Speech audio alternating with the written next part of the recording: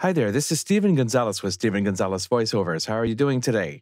Okay, we've installed REAPER, we've installed the SWS extension for REAPER, and we've installed those 4 enhancement programs. And now it's time to run REAPER for the very first time, and that's what's next on REAPER for Voice Talent.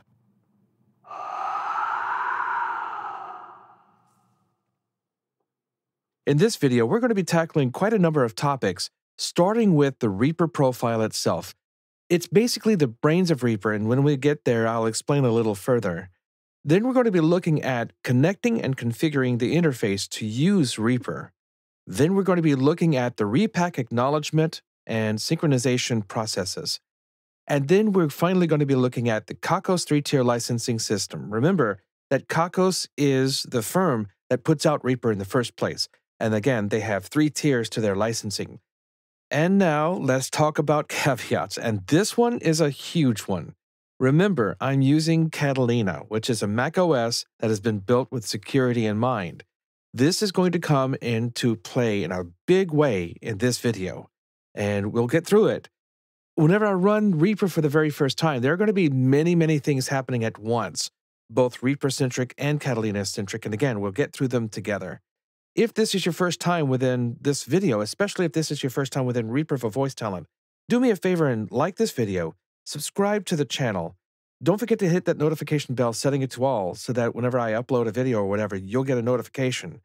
And be sure that you watch these videos all the way through. They are so dense with information that I don't want you to miss anything. And finally, if you have any comments or questions, of course, drop them in the comment section down below, and I'll be sure to try to get to them as soon as I can.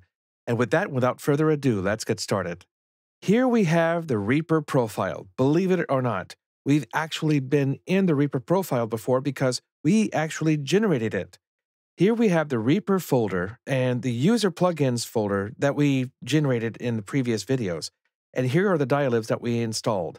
Now, whenever I run REAPER for the first time, there is going to be a lot of activity in this particular column. You'll see what I'm talking about in just a second. What exactly is a REAPER profile, by the way? It's the brains of REAPER. Some people call it the heart of REAPER. It's where REAPER stores all its information about how to run. Things like themes and key maps and FX presets. And then there are things like project and track templates and etc. As REAPER needs something, it puts it into the REAPER folder here. And you'll see that whenever I run REAPER for the very first time. Speaking of which, I'm going to be running REAPER just a second, but I want to thank somebody from the REAPER voiceover user group named Joseph McGuire, who showed me an alternative to the way that I was doing things with Catalina to begin with. I used to go into terminal and run a couple of XATTR commands to make sure that these dilibs in the profile would be accepted by Catalina. But not everybody is comfortable with going into terminal. So there is a GUI way to do this. It's just a little bit more of a hoop to go through. For example, instead of once, we're going to have to run REAPER twice for Catalina to accept these dilibs, but we're going to do it that way. Let's talk about running for the first time.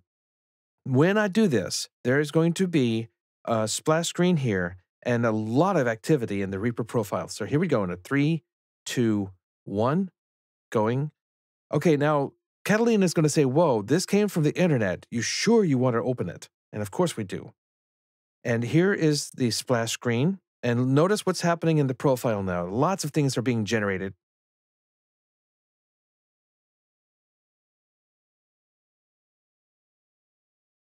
And here we go. This is what I was talking about. This is, I call this the Catalina window. Both dilibs are going to pop up in this type of window. In order for us to tell Catalina that these dilibs are okay, we have to go into System Preferences. And then under System Preferences, we're going to go under Security and Privacy. And under Security and Privacy, you'll see that there is nothing here for now. Well, there will be as soon as I hit this Cancel button. When I do that, you'll see, whoa, the SWS extension dilib was blocked. Well, we're going to allow it anyway. And now, on further runs of REAPER, the SWS extension will be run. Same thing with ReaPack. We must hit cancel, and then we allow anyway. And now both of those dilibs in future runs of REAPER will be running. So we get out of security and privacy. We get out of the applications finder and hit no for now for this select an audio device. And then we're going to get out of Reaper. We're going to go back into applications. And now we're going to run Reaper a second time. This time, Catalina is going to go, wait a moment. You said you wanted to approve these dialibs. Are you sure you still want to open it? And you say, yes, open to that one. Yes, open to this one. Reaper is ready to rock and roll. Let's go back one level here to our Reaper profile. Notice how it looks now. It's a lot different than just the user plugins. In fact, I love it that Catalina is highlighting user plugins to showcase how much more is in there now. And you have color themes, which again is how it looks and feels within Reaper. You can actually make Reaper look like Pro Tools if you want, or Cubase or whatever. There are cursors. There are certain effects presets that you can put in there. You have ReaPack, which is what we're going to be tackling in just a few moments. You'll notice that there are a lot of .ini files. Well, Reaper started out being a Windows application, and this is actually the brains of Reaper right here in these .ini files. Then you have scripts, which are basically snippets of code that you can further massage Reaper to think the way you do. And it's really, really cool. And in the course, I'll show you how to script. And of course, user plugins, which we've already been before. Now, before we go any further, let's look at this notification here. It says, do you want to allow? That's up to you, whether you want to allow it or not. I'm going to allow it. Now, this reaper.license.rk is going to come into play later. Okay, and then we're going to get out of Reaper's profile. And now we're here. The Reaper's basically saying, look, I don't know if you have an audio device, but if you do, what is it? So we're going to hit yes, and we're greeted with this window. This is the Reaper Preferences window, which we're going to be getting into in a course work. But for now, let's just say that we want to record and turn in a project at 48K. Now, what exactly is 48K? Well, this is a sample rate. Sample rate is basically the number of times that the interface is going to take a look at the audio stream and measure out a couple of things and then send that information to Reaper. 48K means that it's doing this at 48,000 times a second. Now, there are 3 accepted sample rates. 48K is one of them. But then you have another one that's 44.1. And then finally, the last one is 96K. Now, the general rule of thumb is this. Whatever you turn in, the sample rate needs to be less than or equal to the recording sample rate. If you try to add samples to a recording where there are none, you're going to be asking for artifacts to be introduced into the audio stream that goes to Reaper and all this good stuff, and that's just not really good. Now, there are 2 schools of thought as far as sample rate and recording versus turning in. Some people say it's okay, regardless of what you're turning in, to record at 96, and then we can always downsample the audio that we're going to be turning in to our client per their request. There's some merit to that. There's some not so good merit to that. It's up to you how you want to do this. Let's say that we want to do 48K.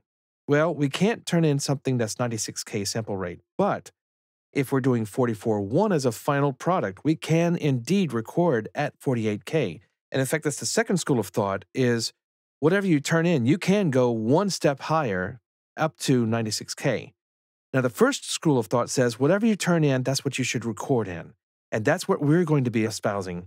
And they're going to be at 48K. Now, block size. What exactly is block size? Essentially, this is the number of samples that the interface is going to take in before it shunts it to the computer. And you'll note that it's kind of a weird number, 512. Why is that not 500, for example?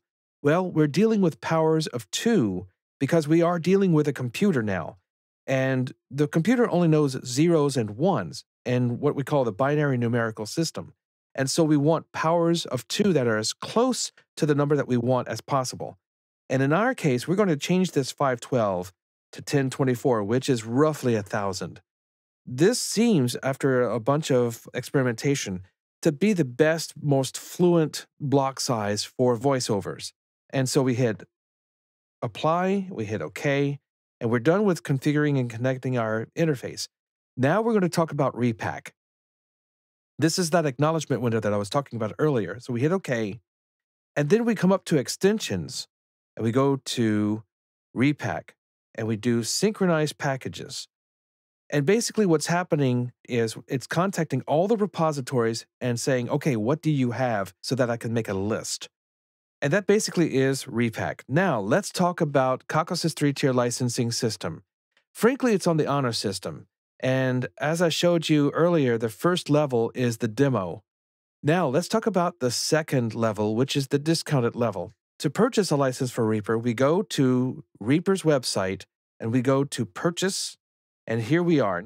You'll note that there are 2 paid levels. This is level 2 and 3, the discounted license and the commercial license. It's up to you whether you want to be on the honor system or not. They lay out what you can be for the discounted license, and if you don't make that, then you're expected to pay the commercial license.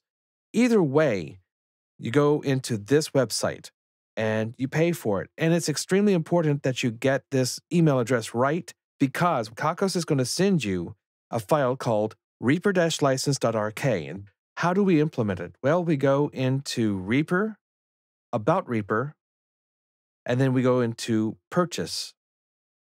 And then we hit Import License Key.